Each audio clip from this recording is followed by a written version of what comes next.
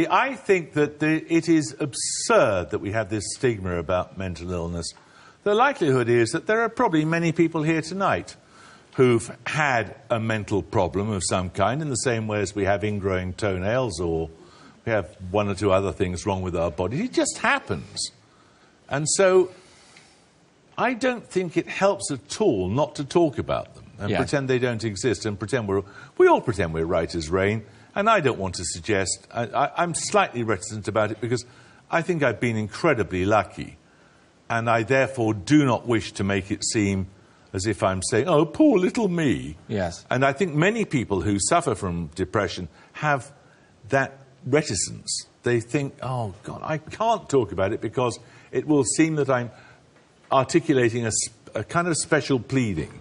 And that's not really something you're entitled to do, or you feel you're entitled to do. But actually, once you begin to recognise that it's very common, extremely common, to have some sort of episode of depression or other forms of, you know, mental disorder.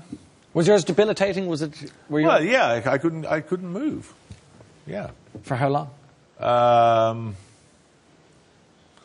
don't know, 6 months at least. I mean, a long time.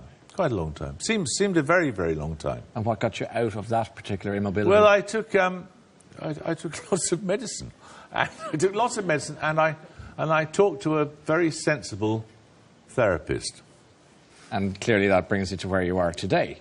Still seeing a therapist, I take it? Yes. And that's something you would recommend to those... You're a cheeky bugger, aren't you? Yeah. Takes one to know one, Jeremy.